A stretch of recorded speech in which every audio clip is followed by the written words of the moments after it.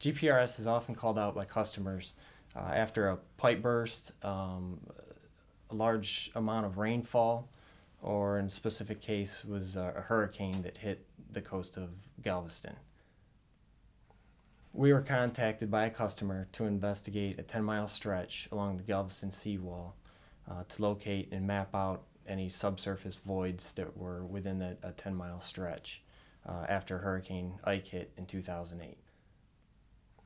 We were able to locate and document where the voids were located throughout the 10-mile stretch in a report that we provided to them so they knew exactly where the voids were detected and the specifics of each void.